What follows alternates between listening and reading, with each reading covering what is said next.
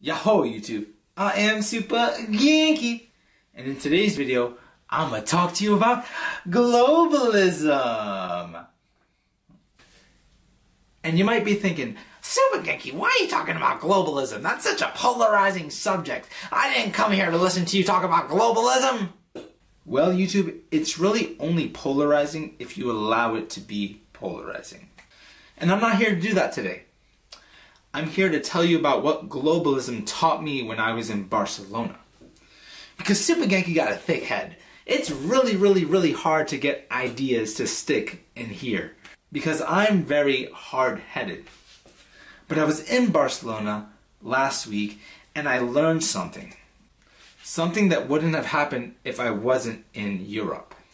Because lots of people have ideas about what globalism is.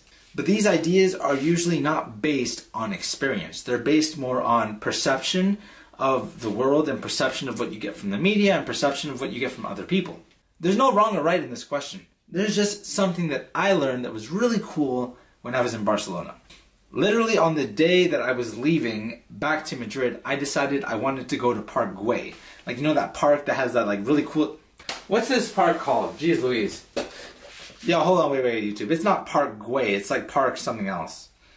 Let me show you what park this is. Magic. Yeah, it's the Gaudi Park. It's this one. See, look. It's this park right here. I wanted to go to this park on my last day here in Barcelona, but I didn't have any plan. Because here I am trying to be all American, right? I'm like, yeah. Let me get into this park. I know like I didn't buy a ticket, but I just want to get into the park. I'm leaving today. And this is one of my character flaws. I usually just show up. I don't really plan ahead. I just show up and I'm like, you know what? I'll see what I can do. So I show up at this Park Gaudi, right? And I'm talking to the people. I'm like, I want to go into the park, but I didn't buy a ticket. It's the slow season. Normally you'd have to wait like days in advance to be able to go to the park. But because it's the slow season, I can get a ticket for 4 o'clock. My train leaves at 4:30, so I wouldn't be able to enter the park at 4 o'clock. So I'm thinking to myself, ooh, how can I get into the park, man? Let me just see if I buy a ticket and I go talk to one of the people at the ticket lines and I'm like, yo, real talk, man. Yo, you want to do me a solid right now? You want to let me in? That's something I would have done in America, for sure. And I tried to do it again here. But the people at the line said no. Now you might think this is normal, because it is normal. It's their job. They can only let people into the park at the proper time. But I did not understand this, right? So I asked one person, he said no. I asked 2 people, he said no. There was a guy posted at the exit zone of like the group entrance part of the park. And I went up to him and I'm like, hey, you want to do me a solid right now? I'm like leaving back to Madrid today. I don't have much time. I can like buy a ticket. I can give the money, whatever. I just want to get into the park. And he told me no. But as where the other 2 people said no, and that was it. He said, no, man. This is globalism, man, and you gotta respect the queue. You gotta respect people's time. You know, the price to get into the park is so low that everyone can do it. It's only 12 euros. But you have to respect the line. And I hadn't seen it like this before. But in this instance, I was exposed to a new idea about globalism that I had not seen before. And it was only because I was here in Europe, and I was trying to be American in Europe. With my American ideas and my American sense of cultural identity, just punch a hole through everything. And when he told me this, I was like, wow. I was like smiling when I was listening. I was like, wow, man, that's so cool. I never would have expected to see globalism that way. I really do believe you have to go and you have to see your ideas in reality before you can get real perspective upon them. Like, you really have to get out of your comfort zone. You have to travel to a place. You have to see things with your own eyes. Because it's one thing to just think about the world outside there. It's a completely different other thing to actually go and see it with your own eyes. Form your own opinions. And this is so important.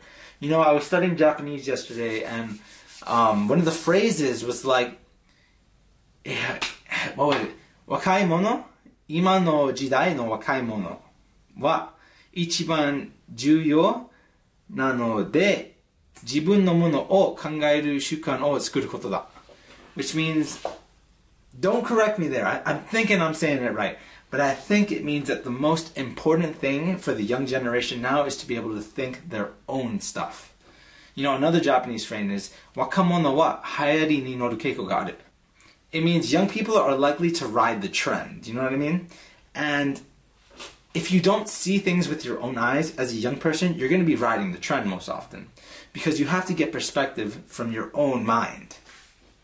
And the only way you can get that perspective, I believe, is by going out and seeing things, doing things, putting your ideas to the test, and not being afraid to learn, not being afraid to change what you believe in. And to bring it back to globalism, that's what globalism taught me when I went to Barcelona. It taught me how to be more considerate of other people. So if I'm going to travel somewhere ahead of time, I'm going to make plans to see the park ahead of time. I'm not just going to show up and just be like, hey, I'm here, let me in. I'm going to go and I'm going to do my research beforehand. Because you can use an idea, you can use a concept, you can use a moral in a way that's going to positively impact your life. You just have to be willing to actually go out there and learn how to do it. Anyway, YouTube, that's the video for today. If you like this video, don't forget to smash that like button. Likes really help me out. Subscribe to the channel if you're new. Really trying to get to 100,000 before I'm 25. 24 right now, don't got a lot of time left. Leave a comment because I love responding to your comments with Genki energy and positivity, but most importantly, share this video with your friends. We need to get the good word of positive thinking out there to as many people as possible. I'll see you in the next one. Bye bye.